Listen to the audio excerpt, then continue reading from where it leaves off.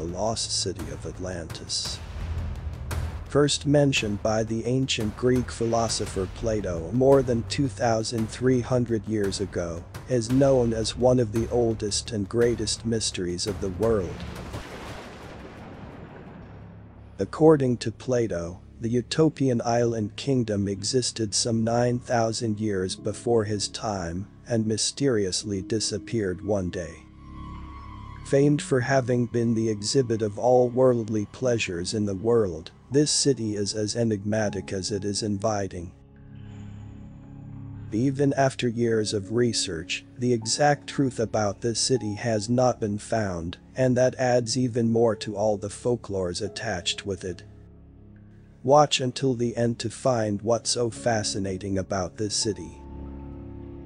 Plato's Critias says he heard the story of Atlantis from his grandfather, who had heard it from the Athenian statesman Solon 300 years before Plato's time, who had learned it from an Egyptian priest, who said it had happened 9,000 years before that. Whether or not Plato believed his own story, his intent in telling it seems to have been to boost his ideas of an ideal society, using stories of ancient victory and calamity to call to mind more recent events, such as the Trojan War or Athens' disastrous invasion of Sicily in 413 BC. The historicity of Plato's tale was controversial in ancient times. His follower Crantor is said to have believed it, while Strabo, writing a few centuries later, records Aristotle's joke about Plato's ability to conjure nations out of thin air and then destroy them. Ignatius L. Donnelly, who was born in Philadelphia, Pennsylvania in 1831.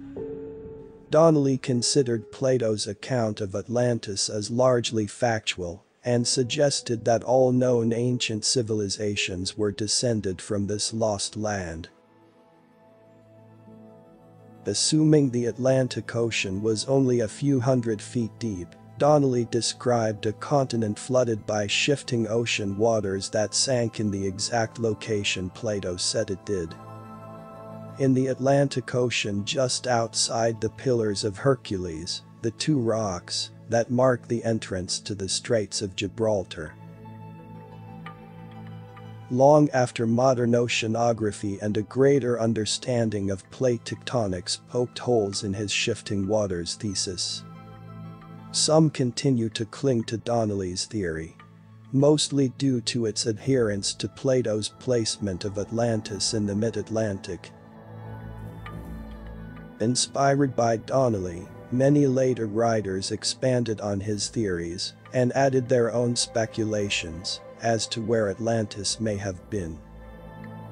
One of these writers was Charles Berlitz, grandson of the founder of the well-known language schools and author of many books on paranormal phenomena. In the 1970s, Berlitz claimed Atlantis was a real continent located off the Bahamas that had fallen victim to the notorious Bermuda Triangle, a region of the Atlantic where a number of ships had supposedly disappeared under mysterious circumstances.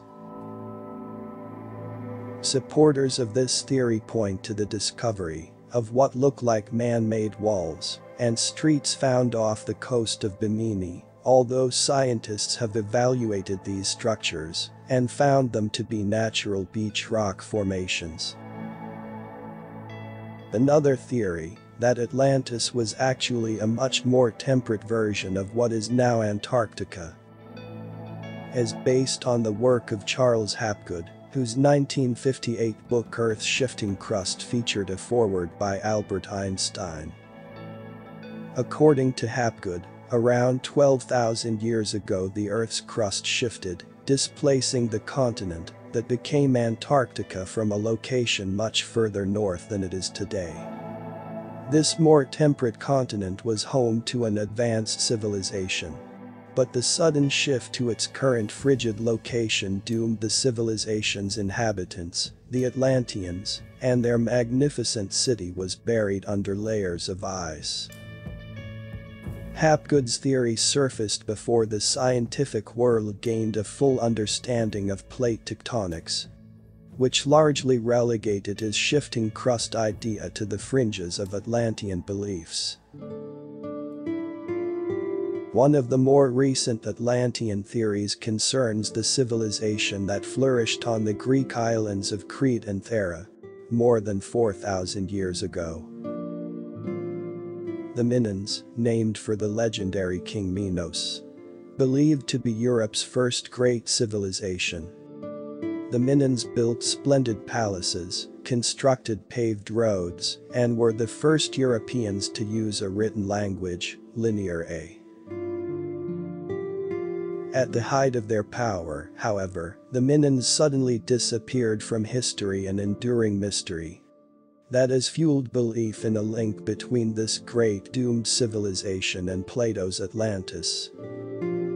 Historians believe around 1600 BC, a massive earthquake shook the volcanic island of Thera, triggering an eruption that spewed 10 million tons of rock, ash and gas into the atmosphere. Tsunamis that followed the eruption were large enough to wipe out Minoan cities throughout the region, a devastation that may have made the Minoans vulnerable to invaders from the Greek mainland. Since many others proposed the location of the city of Atlantis in the Mediterranean Sea, narrations have come out scaling the size of the city to Crete, Greece's largest island. However, in many stories after Plato's era, the Atlantis was described as a giant city, missing anything specific about the size of the city. Edgar Cayce, an American Christian mystic, suggested that the Atlantis and Eurasia were equal in size. Most historians and scientists throughout history have come to the conclusion that Plato's account of the lost kingdom of Atlantis was fictional. According to this argument, the Greek philosopher invented Atlantis as his vision of an ideal civilization and intended the story of its demise to be a cautionary tale of the gods punishing human hubris. No written records of Atlantis exist outside of Plato's dialogues, including in any of the numerous other texts that survive from ancient Greece. Furthermore, despite modern advances in oceanography and ocean floor mapping, no trace of such a sunken civilization has ever been found.